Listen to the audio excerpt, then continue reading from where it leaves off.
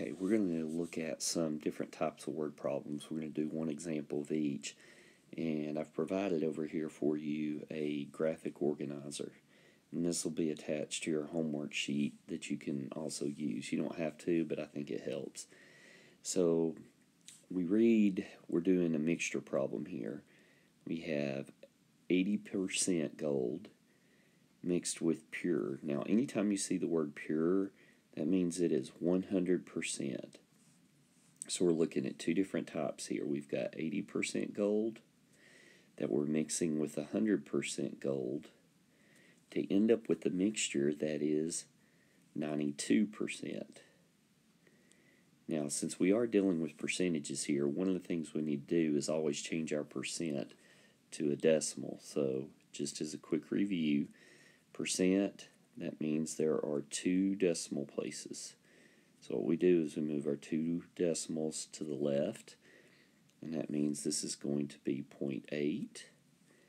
If we do 100%, move it 2, that means that's going to be 1, and then 92% would be 0.92. Now, we take the amounts for each. How many ounces of 80%? How many? That we don't know, so since that's our unknown, we're going to make that our variable x.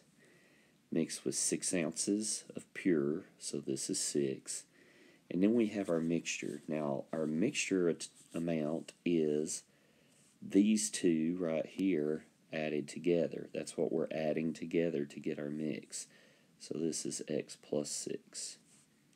So then we end up with 0.8x. Here we end up with 6, and then here we end up with 0.92 times x plus 6. And then what I have over here on the side is you add these two things together to equal this bottom one. So our equation ends up being 0.8x plus 6 equals 0.92 times x plus 6. Now, that we've done some various equations and worked them out, I'm not going to work this out. I'm just going to put the answer. But if you have questions about how did I solve this, you can always ask me later. So again, we solve this. We get x is 4. Now, we got to make sure we answer the question. That's always important with these. So it says, how many ounces of 80%? So we go back up here and we look, x represented the amount for our 80%. So we would say x is 4, and then this was a unit of ounces. So that would be our solution. Okay, this next problem is a distance, rate, and time problem.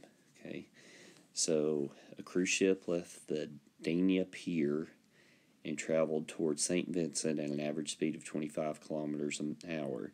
A container ship left sometime later, traveling in the same direction at an average of 30 kilometers an hour. After traveling for 10 hours, the container ship caught up with the cruise ship. How long did the cruise ship travel? Alright, so the first thing you got to do is you got to determine, are the distances equal, or are you adding them to get some sort of total? Well, when we read right here that after traveling for 10 hours, the container ship caught up with the cruise ship, that means they've been going the same direction and they've caught up with each other, which means in this case we have a problem where we are doing equal distances. Okay, so what's our traveler? We got a cruise ship, and then we have a container, and I'm just going to abbreviate here, container ship traveling.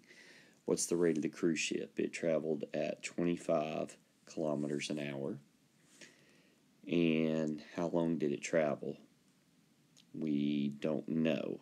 We just know it traveled some amount of time. It said the cruise ship traveled average speed, container ship left later, traveling in the same direction, that's the key there, same direction, at 30 kilometers an hour. After traveling for 10 hours, the container ship, so the container ship traveled for 10 hours. Now, if you look at the top here, rate times time equals our distance. So all I'm going to do is multiply straight across here, 25t, and then that's going to be 300. And then what did we say? We're talking about these distances being equal. So my equation becomes 25t equals 300. So just divide 300 by 25, and you get 12. So that means the amount of time that the cruise ship traveled was for 12 hours.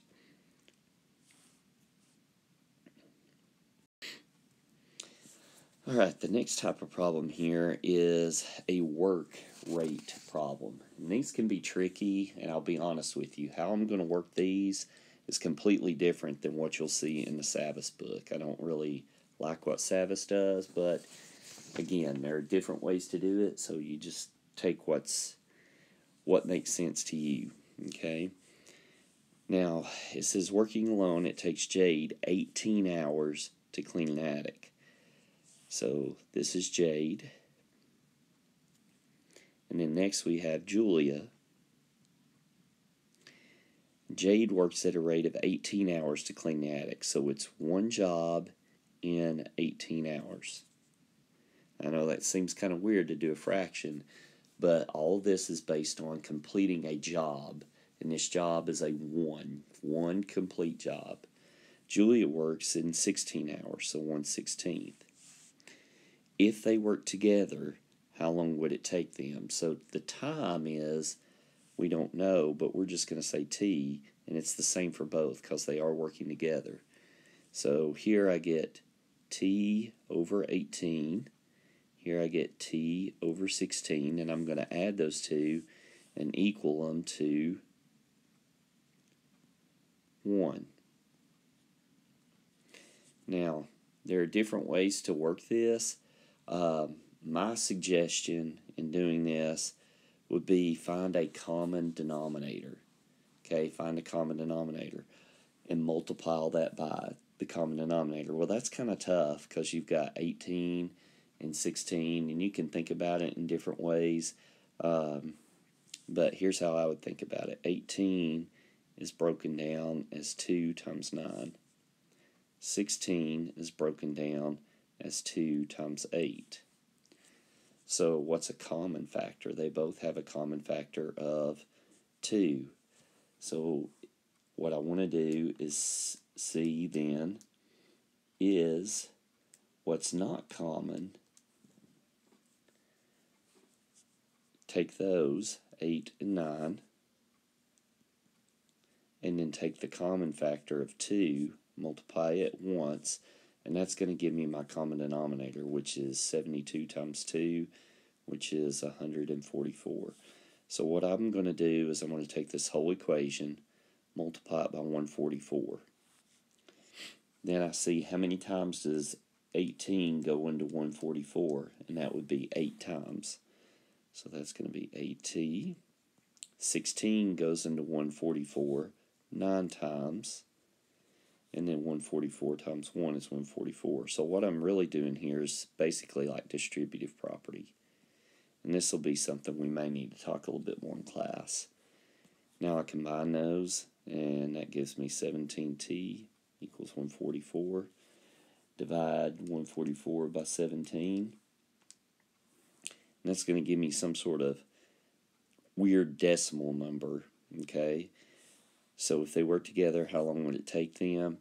So in this particular case, we get approximately 8.47 hours. Alright, finally we have these consecutive integer problems. So real quick, before we even do the problem, I want to talk to you about a couple of things. If we ever see consecutive integers, that's one right after the other. So if I just think about 1, 2, 3, 4, and just keep going, all of these I have to add 1 to get to the next integer. So if it says consecutive integers, then that's always going to be listed as x, x plus 1, x plus 2 because I had one more, and so on and so forth. But if it ever says consecutive odd slash even integers.